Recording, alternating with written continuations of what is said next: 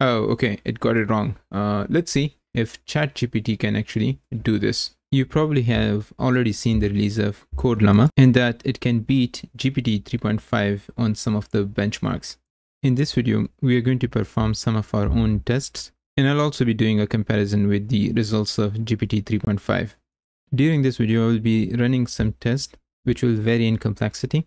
For CODE-LLAMA, we're going to be using the Perplexity Labs, and we will also use GPT 3.5 and compare their responses. In most of the cases, I will be executing the code to see how the results look like.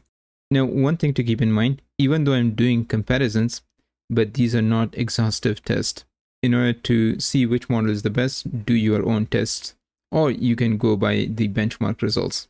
Now, with that out of the way, let me quickly walk you through Perplexity Labs implementation of CODE-LLAMA. So there are basically 4 different models that are available. There's a CODE-LLAMA 34B instruct model, and then there are the original Llama 2 7B, 13B, and 70B. So we are going to be specifically focusing on the CODE-LLAMA 34B model. Now, most of my tests are going to be running in Python, but unfortunately, we don't have access to Python in here. Okay, so we'll start with the very basic test, and that is a simple calculator. So we are asking it to write a Python function, which is called calculator. It will receive 2 values and an operation, and the operation can be add, subtract, multiply, and divide. Okay, so this should be able to easily implement this. All right, so here's the implementation. By looks of it, it seems to be fine. Okay, so I'm going to be using this simple Google Colab in order to run the code. So let's run this code, and let me pass 2 values. So let's say 4, and we are going to add them actually. Let's see what the results look like. Okay, so that's good. And then I ran the same prompt in ChatGPT, and it has absolutely no issues with it. Just by looking at the code, I can say the implementation is correct, so we're not going to test this. Okay, so the second one is yet another textbook programming question. So we want it to implement a Fibonacci series.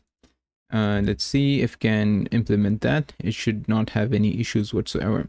All right, okay, so the implementation looks perfectly fine. It's using recursion, but I'm gonna ask it to not use recursion. Okay, so even without recursion, it's able to implement it absolutely fine. So this seems to be correct. So just for the sake of testing, I ran both of them with and without recursion. So this is with recursion, this is without recursion. In both of the cases, it seems to be giving us the correct answer. Okay, so for the sake of completion, here are the results based on ChatGPT. This is with recursion, and here's without recursion. And based on my test, it seems to be working correctly. So I would give both of them a pass. Now, these were great, but in terms of the actual usability, you're probably going to use it to help you out with small code segments. So for example, here's a simple test case. Write a Python function. So we provide the name of the function that removes duplicate items from a list while preserving the order. Okay, so it came up with a pretty neat implementation. So it's using the Python sets to make sure that there are no duplicate items, and it's also using the list comprehension. So this is pretty awesome implementation. And I actually really like the way it also puts a small explanation, just like ChatGPT. So this seems to be correct. We can also look at the ChatGPT implementation. And again, I would say it's also correct. The only thing is, like, instead of a list comprehension, in this case, ChatGPT is actually using for loops. Now, here are the results when we executed both the codes. So this is the implementation from ChatGPT, and this one is from CODE-LLAMA. And both gives us the correct responses when our input list has duplicate items. Okay, now we're going to move to some relatively complex questions. So let's start with a relatively simple one first, and that is write a Python function which is called validate password, that checks if a password is at least 8 characters long, has at least 1 uppercase, 1 lowercase, 1 digit, and 1 special character.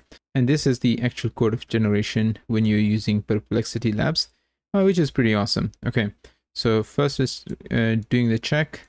If the length is less than 8 characters, then it checks if there is at least one upper character and lower character. Then it is checking whether there's a digit or not. And here it's looking for special characters, right? So the implementation seems to be correct, but let's test it out. Okay, so here are the test results. I'm testing the code, and I provided this test password, and then there's an exclamation mark at the end. It says false because we're missing a number in here. So if I add, let's say 1, now it says true because it fulfills all the criteria that we have listed in here. Now let's look at the ChatGPT implementation. And this one is actually pretty neat because it's using the regular expressions. So that's actually pretty awesome.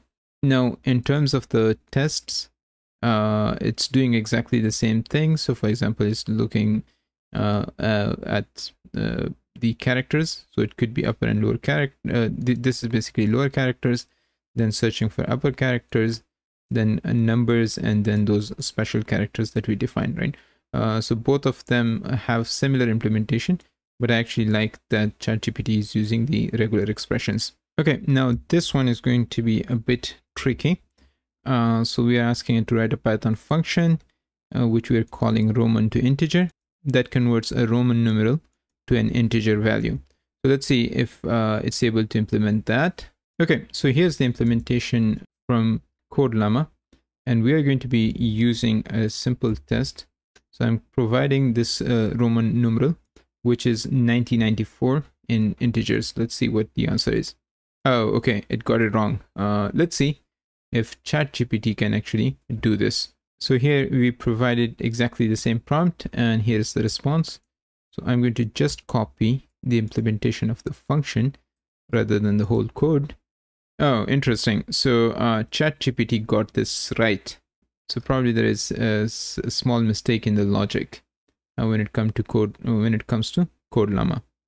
Okay, so now we're getting into some relatively complex questions. Now here's a question that was actually posted on the Discord server.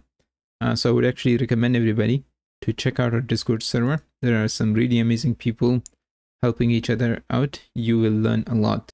Okay, so the prompt is, or the question is, given a string such as this, write a Python function that rearranges the characters so that the matching letters are grouped together. The output should be a string like this. So let's say in this specific case, there are 2 E's, 2 T's, 1 C, R, 2 G's, and H. So the solution should only use for loops, while loops, and if statements without relying on advanced built-in functions. And I am asking it to write a Python function. Okay, so in terms of the logic that it came up with, the solution seems to be fine, but we are going to test it out. Okay, so here's the code, and in order to test it, we're going to use the same string. However, before testing it, let's see what ChatGPT says about it. Okay, the problem with ChatGPT's solution is that it's actually using the sorted functionality, and we specifically asked it not to use any built-in advanced functionality. So let me rerun this again, and let's see if ChatGPT is going to give me a different solution. Okay, so in this case, it's definitely not using any of the advanced functionalities within Python. It's just using the while loop, so at least it fulfills our requests or requirements. So let's copy this and test it. Well, both of them actually failed. So this is from CODE-LLAMA, and for some reason it actually dropped some of the characters in the output string. I guess like it simply took one string if there is a duplicate, and that's why we are seeing the output like this. In terms of ChatGPT's results, again, it's simply returning the same string again. So it's not really doing anything. So that means both of them are not able to solve this specific problem. So it's a fail for both the models. Now, keep in mind that if we run this again, it might be able to solve the issue, or if we tell it that there is something wrong with the solution, because these are chat models. But for the sake of time, I'm not gonna do this. Okay, so since it's a very interesting question, so I'm gonna ask GPT-4 to see if GPT-4 can give us a proper solution. Okay, so here's the implementation from GPT-4, and I tested it, and GPT-4 is definitely able to do this. Okay, so here's the final test. Write HTML code for a web page that has a single button. When the button is pressed, it will change the background color of the website with a random color. And with the button press, we also want it to show us a random joke. So I'm going to change this to CODE-LLAMA 34B. Let's run this. And we will run the same command within GPT 3.5. Okay, so it came up with the code. Let's have a quick look at it. Yeah, I think it missed the joke bar. Okay, it's trying to fetch the random joke from an API. So I'm gonna run this again, and let's see if it's still using the API. Then I'll have to explicitly ask it to write jokes. Okay, so it actually wrote jokes in here. Let's see if this code actually works. Okay, so for ChatGPT, it has jokes in there, so I don't really see an issue. So we will test both of these codes and see if both of them give us correct HTML code. Okay, so we are going to paste the code here. Let's run this. Now we do see a click button, so let's click this, and it does display a joke here. When I hit OK, it actually changed the color, right? So not exactly what I was looking for, but it satisfies all the requirements.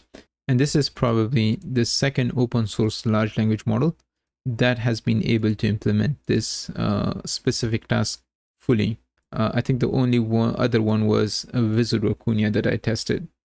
Okay, next we're going to look at ChatGPT's implementation. So I'm going to copy this code and replace it. Let's run this. Okay, so it says change color. All right, awesome. This is pretty neat. Yeah, so this also works pretty fine. The code is actually shown here rather than a pop-up, and it does change the color. Okay, so in terms of my assessment, it does seem like this CODE-LLAMA 2 is a very capable model when it comes to code generation. We specifically focused on its ability to generate code. We did not test its ability to fix codes. I'm gonna test that out in another video. And as I said in the beginning, it's not really a comprehensive test between ChatGPT and CODE-LLAMA. I would recommend everybody to test this in your own applications. That will give you a better understanding of its abilities. If you like the video and content on this channel, there are a number of ways you can support my work, including Patreon. Check out the description of the video for more details. I hope you found this video useful. Consider liking the video and subscribe to the channel. Thanks for watching, and see you in the next one.